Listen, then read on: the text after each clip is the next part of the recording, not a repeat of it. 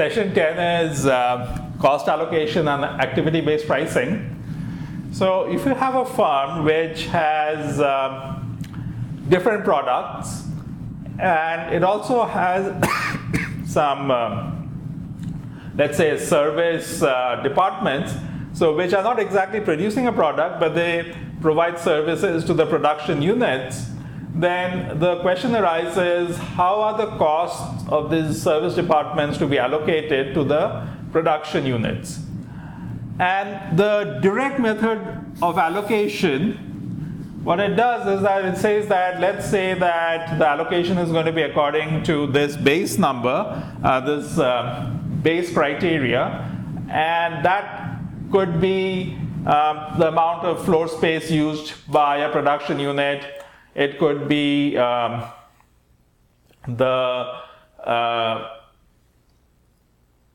a number of employees each of the production unit has, so it could be labor. So depending on the base criteria, the costs are distributed among the different products in proportion to the use of the criteria. And here, let's say the allocation criteria is XYZ. Now we come to the chapter on cost allocation and activity-based pricing. Again, this video is standalone. So that is, as I go through these questions, I shall discuss the formula being used.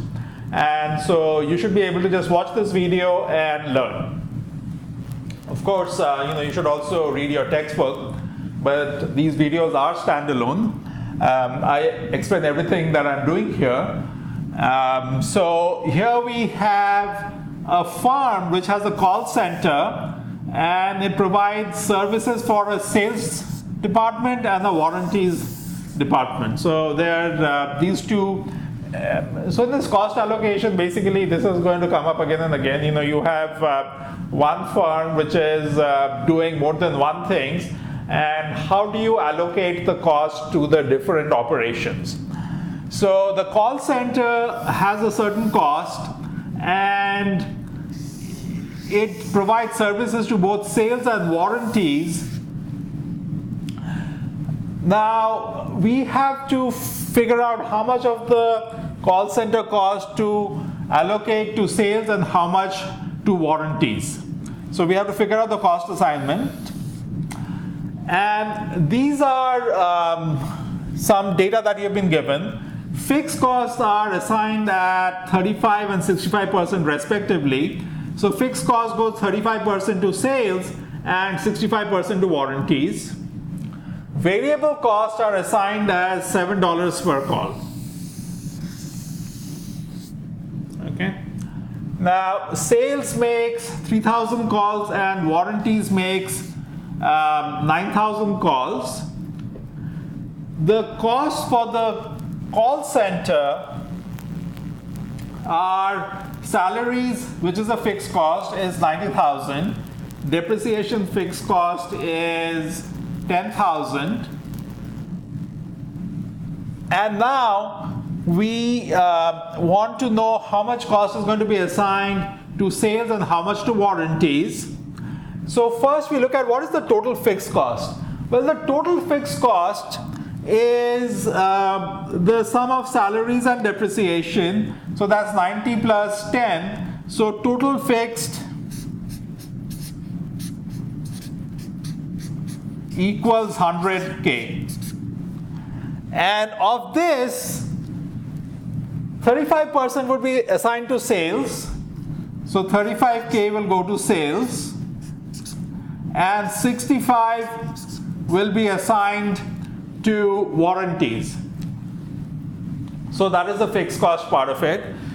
We also have to take into account the variable costs. And the variable cost, because sales makes 3,000 calls and each call is priced at $7. So it's going to be 3,000 into 7, or that's going to be 21K variable cost for sales. and 9,000 calls by warranties multiplied by $7 is 63,000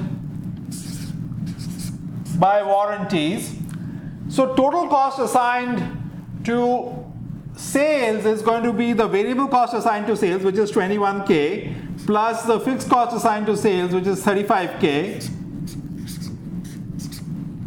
So total cost assigned would be 56,000 plus the variable cost assignment of 63,000. So you add these two and you get 128,000 for warranties.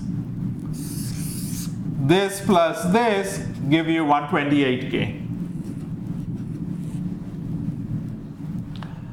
Now you note that you add up the fixed costs, 128K and 56K, and you add up the cost of the call center, that adds up to 180,000, whereas these two add up to 184,000. So they don't exactly match. But this is how you assign the costs. Here we have a firm which has two service divisions, D1 and D2, and two production divisions, P1 and P2. Now, these production divisions use the service divisions. So the service divisions costs have to be assigned to these production divisions, because finally you want to know how each production division is doing. So you want to see the total cost for that division, and you want to compare it to the revenues it produces to get some idea of how much profit each production division is generating. You can't just ignore the cost of the service divisions, because the production divisions are using the service divisions to manufacture whatever good or provide whatever service that the firm does. So the way costs are going to be assigned here are by the direct method. Okay. Now, what is the direct method? Well, in the direct method, you have something called an allocation base or allocation basis.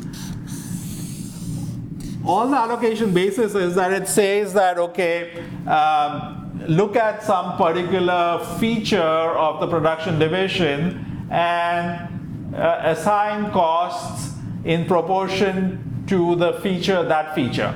And I'll just explain with this example what happens. So here we have these two divisions, D1 and D2, and they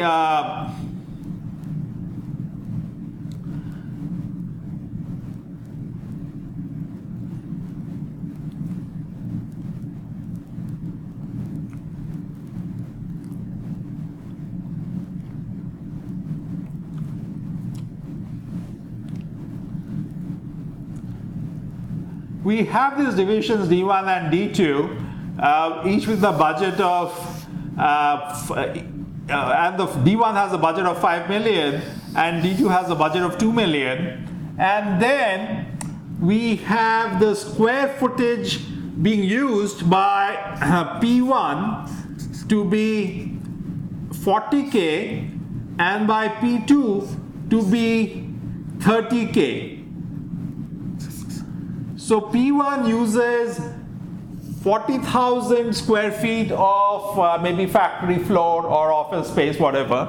And P2 uses 30,000 of space.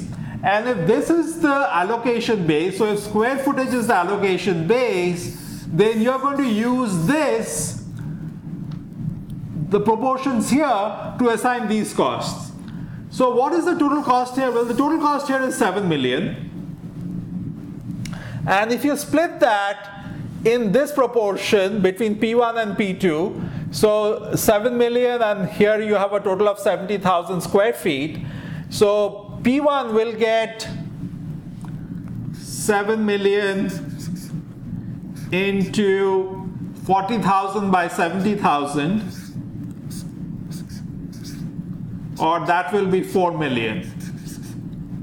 So in the direct method, using square footage as the allocation basis, P1 will have 4 million assigned cost. Similarly, P2 will have the total cost of for the service divisions of 7 million multiplied by the proportion of office space that P2 uses. So that is going to be 30 by 70, and that is equal to 3 million. Now, even though this is all the same row, but really this is one cell.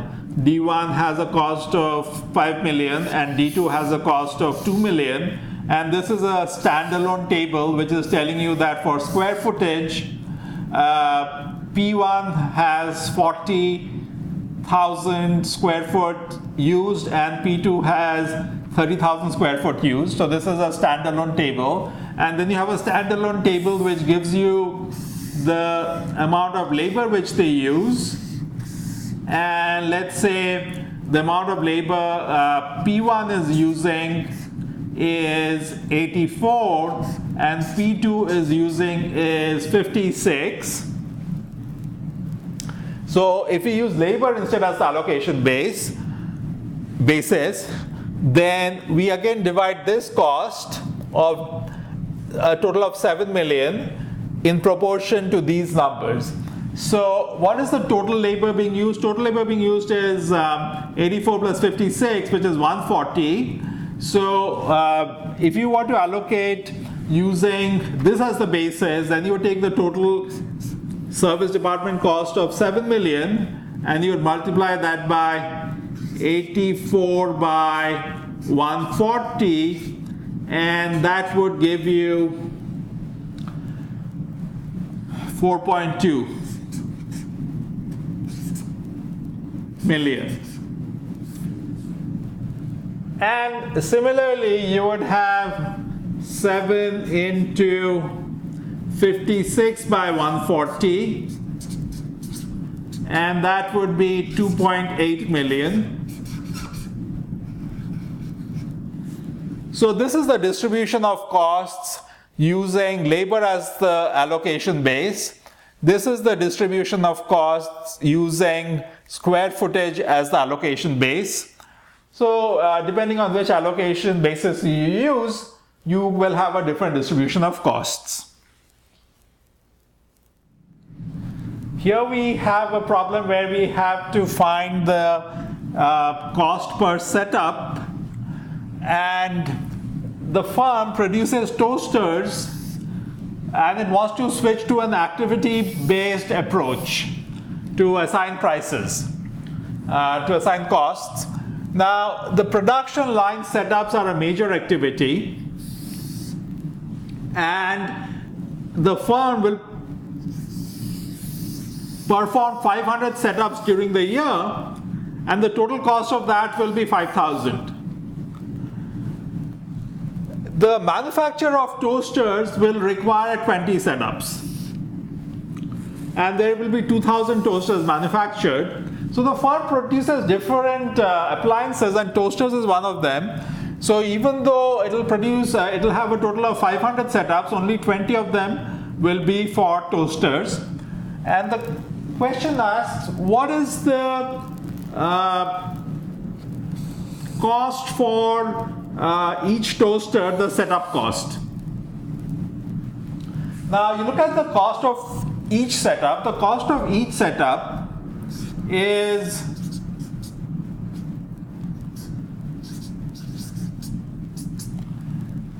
the total cost of setups is 5,000 and there are 500 setups per firm. So the cost of each setup is 5,000 by 500, that is equal to 10.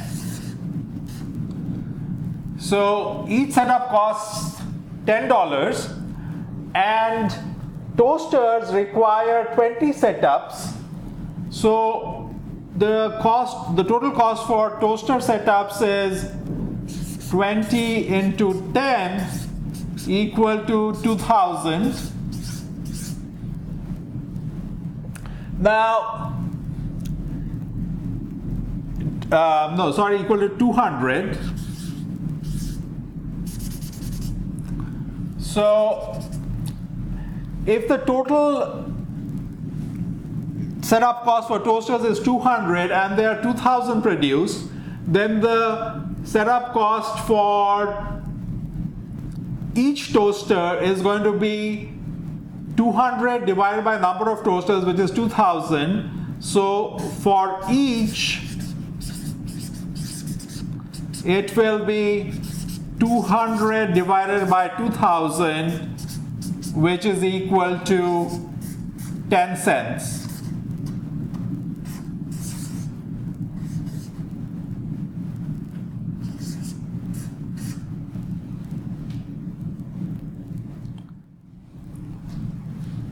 Here we have a firm which is planning to increase production by 500 units.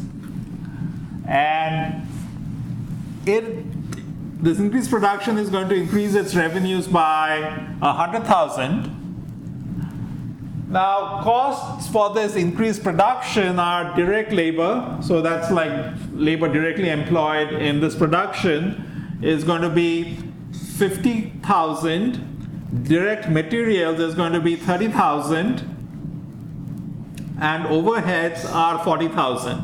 So this is what the accountants tell you, like this is what the accounting is done, and this is the assigned costs to this increased production. However, there is one, then you think that, okay, this is the revenue and these are the costs. I'm just going to simply subtract costs from revenues and I'm going to get profit. No, there is one thing which is you have to pay attention to here, and that is only 5,000 of the overheads are variable.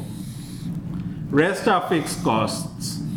Now, what that means essentially is that even if the firm did not increase production, these fixed costs would still be there.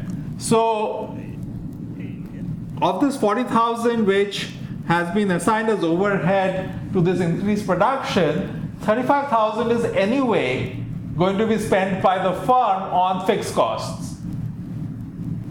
So if that is true, then we just need to take the increased costs when we want to decide what the profit from this activity, from this increased production is going to be. We just want to look at incremental cash flows. We don't want to, look at things which would happen anyway. This overhead can be divided into like 35,000, which anyway the firm will incur, which is like a sunk cost, and plus 5,000 if the increased revenues were to be done, and therefore instead of 40,000, we'll just take 5,000 as the cost. Then the profit becomes revenues of 100,000 minus direct labor of 50,000. And this direct labor, if the increased production is not done, then none of it will be employed. And so this will be a zero cost otherwise. So you'll take the entire 50,000 direct labor. Similarly, you'll take the entire 30,000 direct materials, but only 5,000 of the overheads, which is the true variable part of the overheads.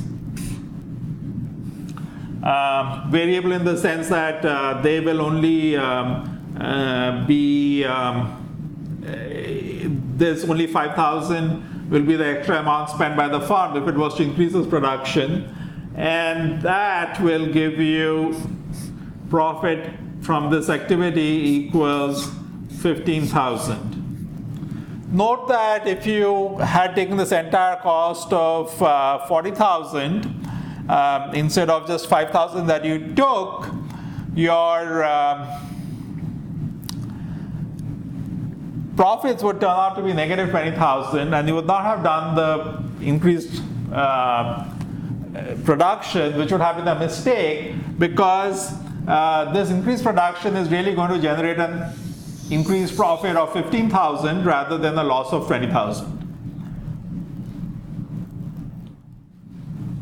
Here we again have a similar question where a certain overhead is assigned to an order, However, the overhead is composed of variable cost and fixed cost, and we have to take that into account in assigning the correct overhead for calculating the opportunity cost or the profit for this activity. So in this activity, we note that there is direct labor for these shoes which are to be manufactured, and there's direct materials. So these are indeed costs which should be assigned completely to this manufacturer of shoes, because if these shoes were not manufactured, these costs would not be there at all. However, when we come to the overhead is taken as 6, and if you look at it, the way this overhead is found, it is by the total overhead of 10 million is divided by direct labor of 25 million, and so the allocation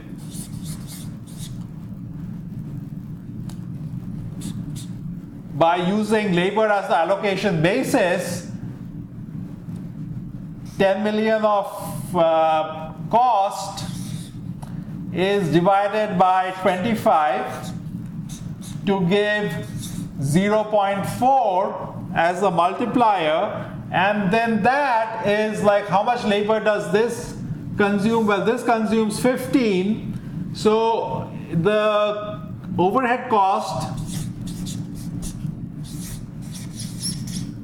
is assigned by taking the labor of 15 as the allocation basis and then multiplying it by this ratio of total overhead divided by total amount of labor. So that's 0.4 to get 6, and this 6 is been given to us as the overhead. However, only if you look at it, of this 10 million total overhead, only 3 million is variable cost and only 7 million is fixed cost. And 7 million is fixed cost, only 3 million is variable cost. So how does this matter? Well, it matters because if we don't do this, then it's not that we are going to save the entire 6. We shall only save the variable part of it. And the variable part of it is only 30% of the total. So it's only of the overhead, only 30% is the variable part. The fixed cost is going to be there anyway. So when we assign 6 as cost to this activity, then that is assigning too much, because like 30% of 6 is 1.8. So the firm is really going to spend an extra 1.8 and not this entire 6, because the 4.2 the firm was going to spend anyway from the 6. Therefore, the correct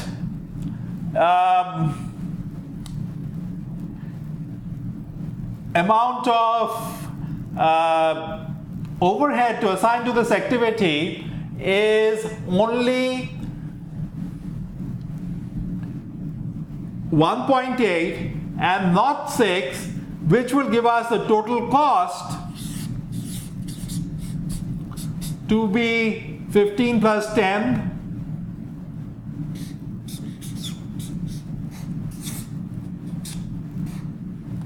plus 1.8 equal to 26.8. So this is the number you should compare with the revenues which this will produce to decide whether you want to do this or not. rather than comparing the entire 15 plus 6 15 plus 10 plus 6 equal to 31. So 31 is not the true cost of this activity, it's rather 26.8.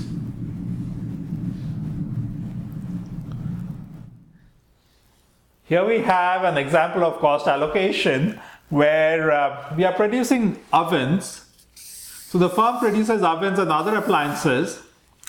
Now there are two kinds of activities which feed into these other productions. So these activities are materials orders and equipment setup. So these are also called cost pools. So cost pools because all the different things which the firm does, they all use these material orders and equipment setup. So the cost of this is the pooled cost of all those different products which the firm manufactures. So the cost of material setup and equipment setup are the pooled costs, and they total 80K for material setup and 50K for equipment setup. And then there is this thing like cost driver. So what is a cost driver? Well, the cost driver is this 80,000 which you have. What is the driving, what is the driver behind this 80,000? And it's a number of purchase orders. So the more the number of purchase orders, the more larger would be this. Similarly, for equipment setup, the driver is the number of setups. And so this is what determines how much is spent on equipment setup. It is the number of setups which are done. Now, the annual activity for materials order, so we have this cost pool which is material orders, and the annual activity of material orders is 500. So 500 material orders are done for all products, out of which ovens are 80. Similarly, there are 100 equipment setups done, out of which 20 are for ovens. So the question is, how do we distribute this overhead and per unit cost for ovens? So these are the overheads, the cost which is going to be assigned from materials orders and equipment setup. So we want to know how much to assign to ovens and total how much to assign, and also per unit. Well, look at the material orders. Okay, we start with material orders. And what is the cost of each material order? Well, the total cost is 80,000, and there are 500 of them done. So the cost per material order will be 80,000 divided by 500, 80K divided by 500, which will equal 160. Similarly, the cost for each equipment setup will be the total money being spent on equipment setup, which is 50,000, divided by the number of equipment setups, which is 100. So equipment setup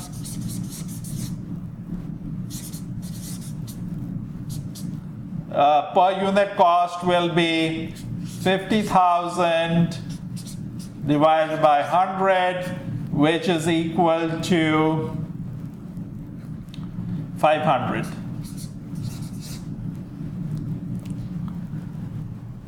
Now, for assigning this overhead to ovens, what we are going to do is we are going to see how many how many materials orders are done for ovens, and that's 80.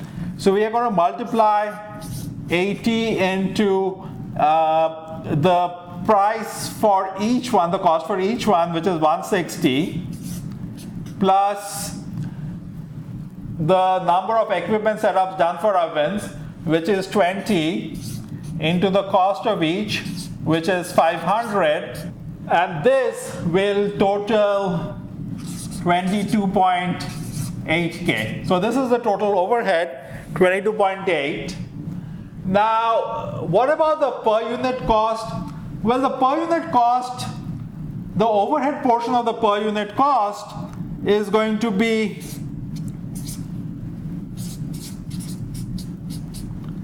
$22K divided by the number of ovens manufactured, which is 1K. So that's going to be 22.8. However, we also have to, in the per unit cost, we have to add the direct costs of 10 for materials and 8 for labor. So that will be 22.8 plus 10 plus 8, or that is going to be $40.8. So this is the per unit cost.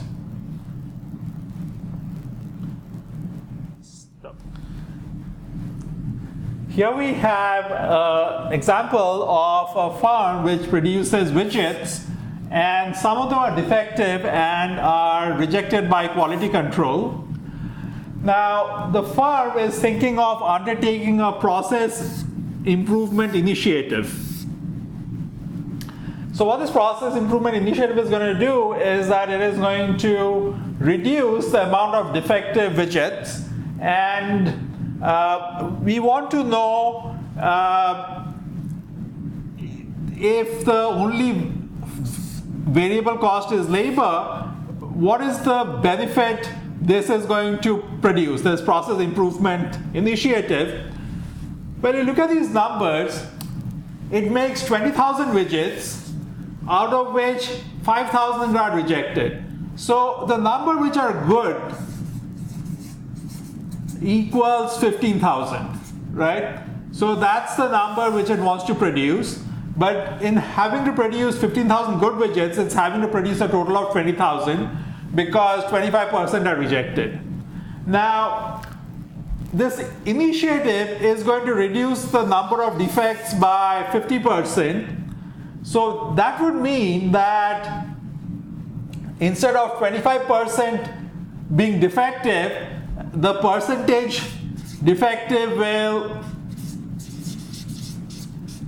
drop to half of 25%. Currently it's 5,000 by 20,000, that's 25%. So half of that will be 12.5%. So the percentage defective will drop to 12,500. And if it wants 15,000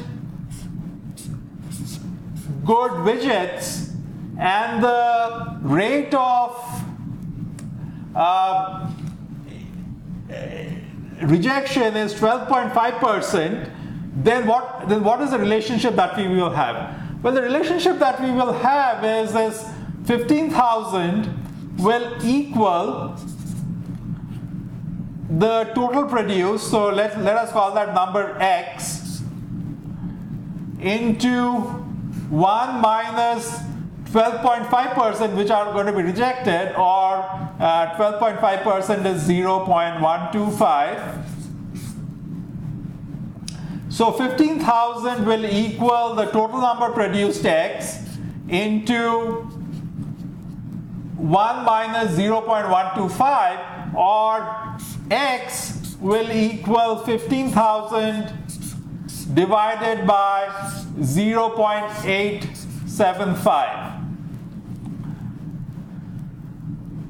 So what will X be equal to? Well, you divide 15,000 by 0.875, you get 17.14 thousand. So the number of widgets which will have to be produced after the process improvement is done is 17,140 as compared to 20,000 earlier. So new cost will be the new number of widgets being produced, which is 17,140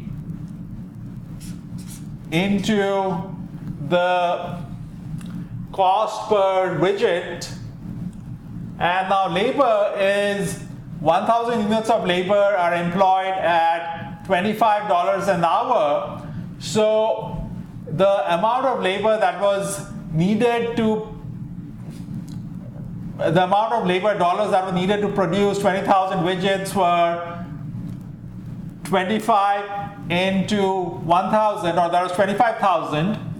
So each widget needs $1.25 to be produced.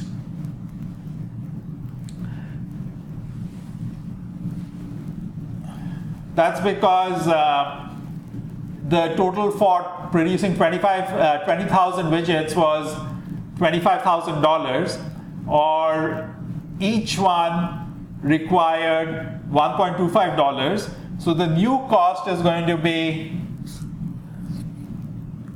17.14K into 1.25, or that is 21.43K. So that is the total cost which you're going to have, the new cost, and that you're going to compare to what you were spending earlier.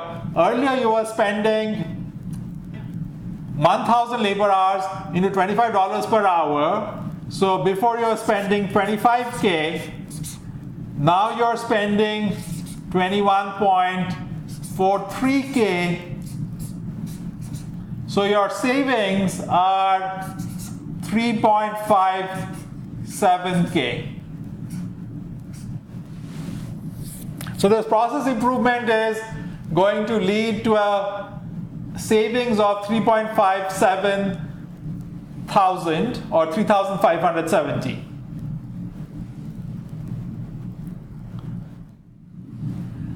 Here we have a question where a firm makes two kinds of models, car and tar, and what it turns out is that tar is actually more profitable to make than car. However, the firm keeps making car because it could be a loss leader. What's a loss leader? A loss leader is something which a firm does, which is it's a loss-making activity, but the firm believes that for some other reason it's good for the firm to do it. So it produces a profit maybe somewhere else.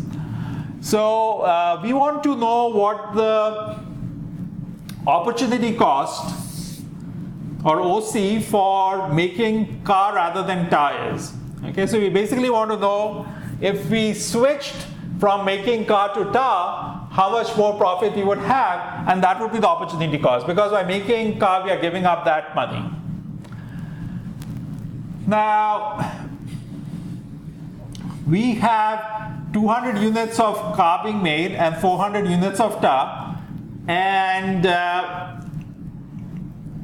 10,000 machine hours are available, of which 6,000 are used for making car and 4,000 are used for making tar. Now, in an earlier question, we had a situation where there was a demand constraint, and you could not sell more than a certain amount of model. But here, there is no demand constraint on tar. You can actually use all the machine hours to produce tar, and it would, the firm can sell all the tars that it makes.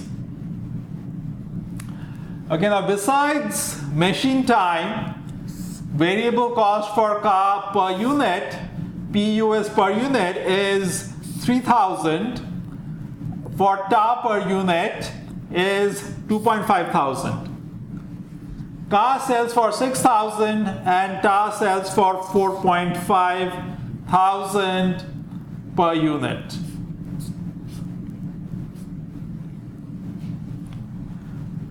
So we have to calculate the opportunity cost. So let us look at how much machine time each car needs. Now each car, there are 200 units produced and they consume 6,000 machine hours. So each will be 6,000 divided by 200 will be 30 hours. So each car needs 30 hours to make. Each tub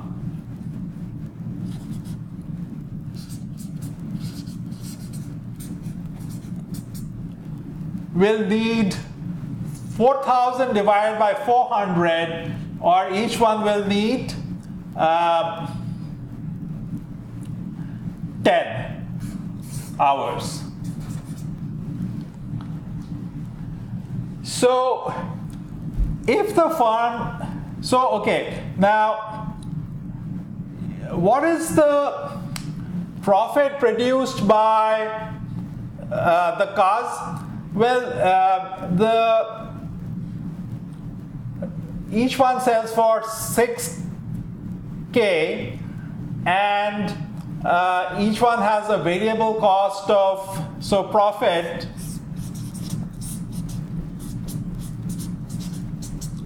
car will be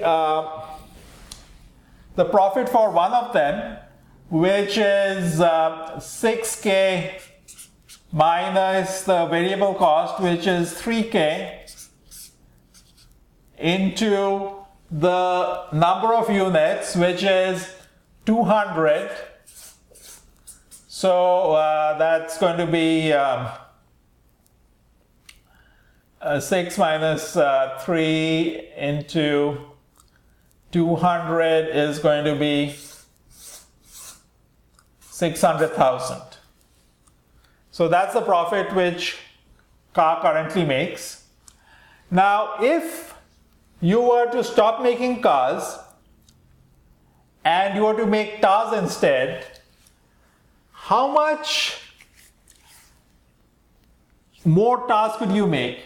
Well, you see, if you took this 6,000 machine hours which are being used by cars currently, and you instead use them to make TARs, then you would have the additional number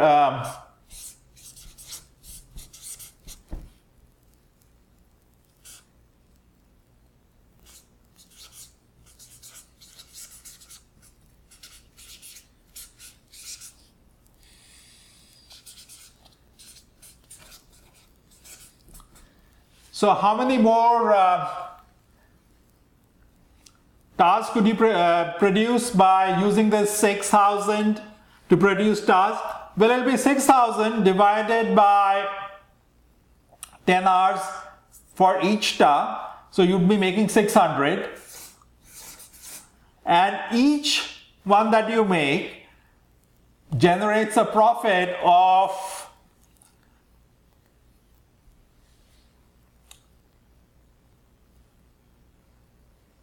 4.5K, which is the selling price, minus the variable cost, which is 2.5.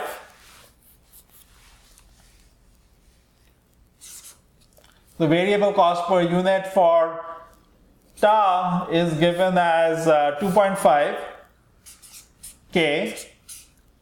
So 600 into 4.5 minus 2.5 is 2K, so this is equal to 1,200K, or 1.2 million.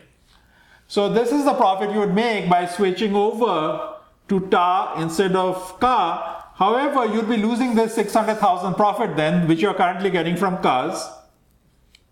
So the increase in profit will be the new profit, which will be 1,200K minus the old profit, which was 600K. So it will be 1,200K minus 600K, and that will equal 600K. So this is the amount of profit you could do by switching over the machine from producing cars to producing tars, and by not doing so, the firm is losing 600K, which is the opportunity cost of not doing that. So, whatever reason they are producing car instead of tar is costing them 600,000.